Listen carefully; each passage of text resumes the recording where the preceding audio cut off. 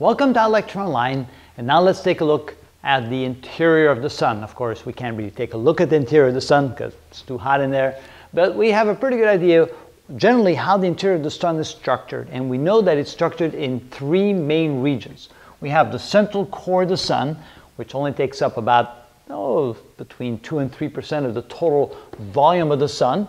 And of course, it's really dense there, so even though it has a very small, minute volume of the sun, it actually has quite a bit of mass of the sun because the density there is quite high. Notice that the density of the core is about 150 grams per cubic centimeter, which is like 7 or 8 times the density of gold, and gold, of course, is really, really dense. Now, the temperature at the core is about 10 to 15 million degrees. Towards the very center, it's closer to 15 million. Towards the edge where the core begins, it's around 10 million degrees, because 10 million degrees is the minimum temperature required for nuclear fusion to take place. So nuclear fusion is taking place at a very ferocious rate in the core, converting hydrogen to helium at a tune of about 600 billion, or is it more like, about 600 billion kilograms of hydrogen be converted to helium every single second. And so the mass defect, the amount of mass that's directly converted to energy, is about 9 billion pounds of mass every second simply converted to energy. And that energy then slowly works its way out of the sun, and eventually when it breaks the surface, shines in all directions. That's the light, the energy that we receive from the sun. So beyond the core, there's what we call the radiation zone. This is a place where the temperature is still really hot. So you can imagine at this point right here, the temperature is about 10 million Kelvin. And then the temperature slowly declines till it reaches the end of the what we call radiation zone, where the temperature is about 2 million degrees Kelvin. So the photons, they slowly make their way out to the surface. And the reason why it's so slow is because they get bounced around everywhere, and they keep bouncing, and so it's kind of like what we call a random walk. They move in all different directions, but slowly, since more and more energy is produced at the core to nuclear fusion, that energy pressure just keeps pushing the photons slowly outward, and they slowly make progress outward at a rate about 2 feet per hour. So it takes an enormous amount of time for the radiation finally to make it all the way towards the outside of the sun. It's estimated that it takes about anywhere from 150 to 100 to 200,000 years for the radiation that was produced at the core of the sun to make it all the way out the sun. So this is an enormous amount of time. So the sunlight that we receive from the sun today was produced at the center, at the core, about 200,000 years ago. So it's really, really difficult for that energy to finally make its way out of the sun. So this radiation zone, this is where the radiation is just pushing and moving and bouncing all between the material in here and slowly working its way out. Now what happens to this point where the temperature drops to about 2 million degrees, it reaches a point where some of the heavy atoms in the sun, some of the heavy materials, actually will attract enough electrons to the point where they actually become atoms.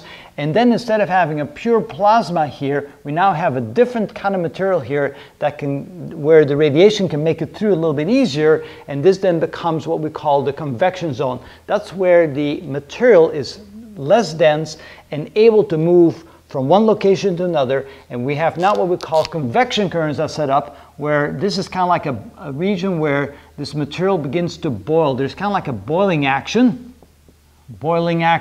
in a way, the best way to think about it. And so this boiling action then causes material to well up to the surface slowly, and when it gets to the surface, it kind of bubbles up. And if you take a look at this picture here, you can see you have all these bright and dark blotches all over the surface of the sun. Those are called granules. Those granules are simply placed at the surface of the sun where that hot material kind of wells up, boils up, and as it boils up, it radiates that energy out into space, and as it radiates out the energy to space, the gases near the surface then cool down, and they then sink. The cooler gases then sink back in the surface, down below the surface of the sun as more gas wells up. And so this happens in all these various places where the stuff kind of like bubbles up, and then as the surface of the sun, the gas of the surface of the sun then give out the energy, they become cooler and they sink back down, and this then happens all over the sun, these granules bubbling up and then sinking back in the sun. And so it has this convection action all around, everywhere on the whole surface of the sun.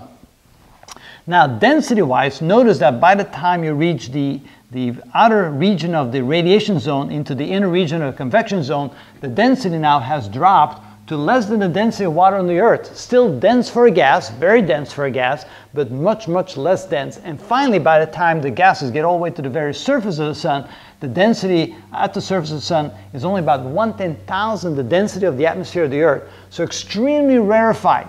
So basically the sun is very dense and very heavy near the center and very rarefied with this very rarefied gas at very high temperatures bubbling up and down like that and releasing the energy off into the solar system. So the total region, so the core is about 175,000 kilometers out from the center of the sun. Then the width of the convection band is about 200,000 kilometers, and the region between the two, the radiation zone, is about 300,000 kilometers in radius, so from the core out to the convection zone.